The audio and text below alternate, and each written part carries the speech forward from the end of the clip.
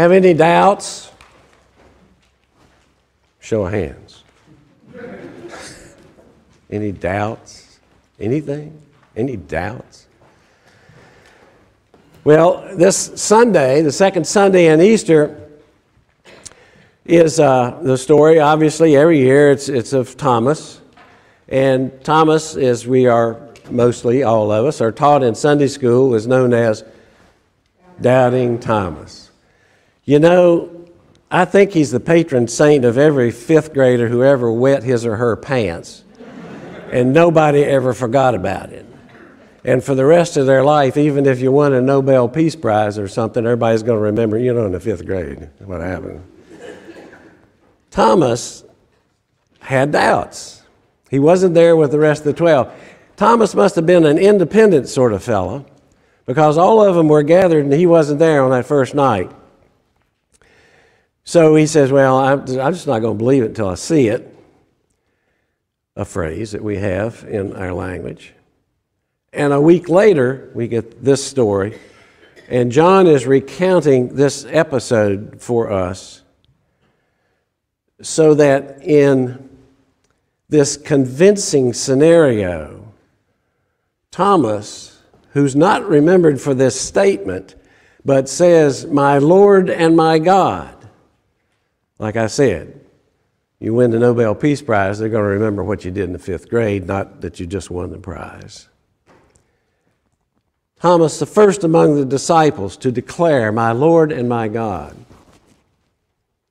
But John, in his gospel, records this so that we may know. And we might also know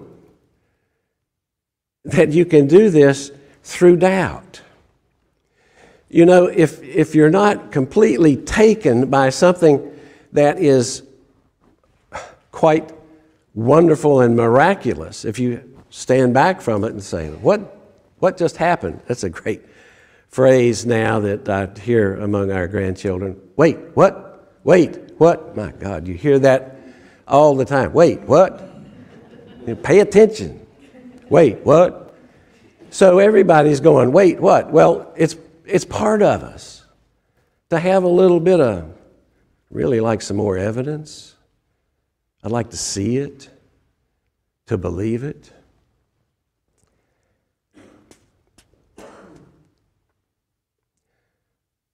The first thing God says to Moses, this is not in our lessons today. The first thing that God says to Moses from the bush, Moses has been herding sheep, convicted criminal, felon. What's he say? Take off your shoes. You're on holy ground. Now, let's talk about us. This is holy ground.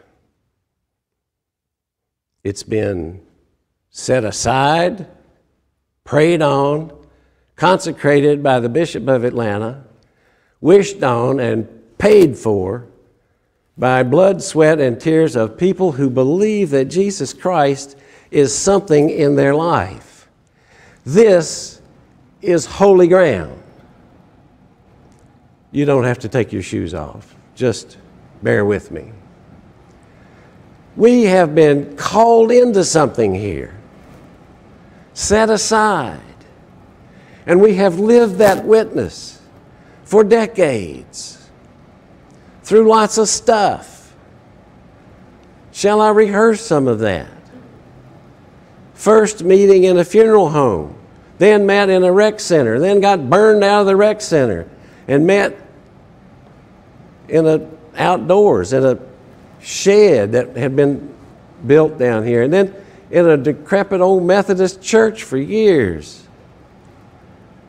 And this ground was set aside for us to witness once again, even though we might have some doubts as to what next season is going to bring, what tomorrow is going to bring, what my life is. I've got some doubts about that. But the good Lord says, take off your shoes. You're doing holy stuff here. I got something for you to do. Believe in the mission of this place. For this is our holy ground, right here. This is where we're called. This is where we're gathered. Got any doubts? Sure. But doubts are just one piece of believing, of convincing ourselves that God is working through us in ways that we can only imagine.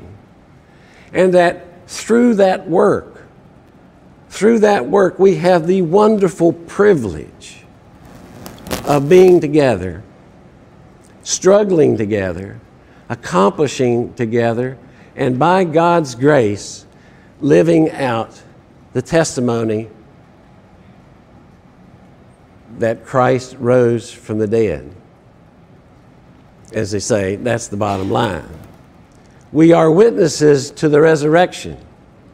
No, we weren't there, but because God, working through Christ, knew that everybody's going to need a little extra convincing, Christ appeared after this resurrection in various ways, and you're going to hear about those over the next several weeks.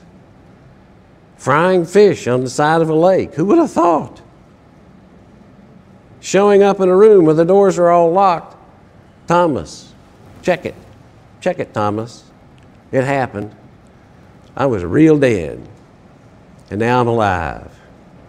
This is that community. This is a community that can stand up and say, we're witnesses to the resurrection. And sometimes it's tough. And sometimes it's not clear, and we have doubts. But don't doubt that God is working through this community for you to be resurrection people, all of us. You have done that for me. I know I was a bit of a sourpuss when I got here about a year ago, and I said, I'm just going to be here for a couple of weeks. Now I'm out of here. Don't get involved with me. I'm just here going to do some magic for you for a couple of weeks. Then the diocese is going to send somebody else in here, and you'll be fine. And I did that for 2 months. I wore you out with it.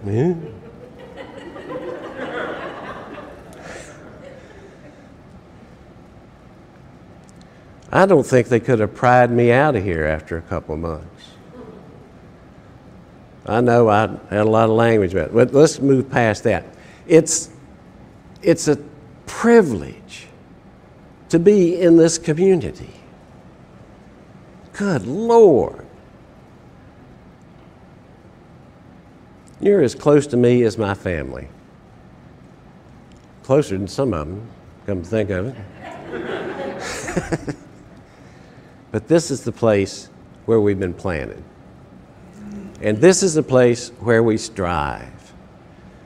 This is a place where we can laugh and cry together and eat together and be that witness that carries on from that room where Thomas was bold enough and trusting in God enough to say, I got to see something here. And God answered Thomas's question. You are on holy ground. You have prayed it into being. And better than that, you live it into God's mission. And for that, you are God's blessed people. And you have a privilege of being together in this place. Now you're getting ready to enter into a new phase. And boy, what have we done in this past couple of years? I don't even want to rehearse it because it just seems like it was changing from week to week and month to month of what we could do and what we had to do in order to comply and keep ourselves safe and to be together. But there was a determination here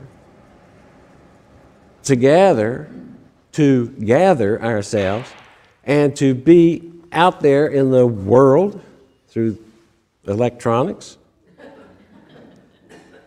and to do what God had called us to do.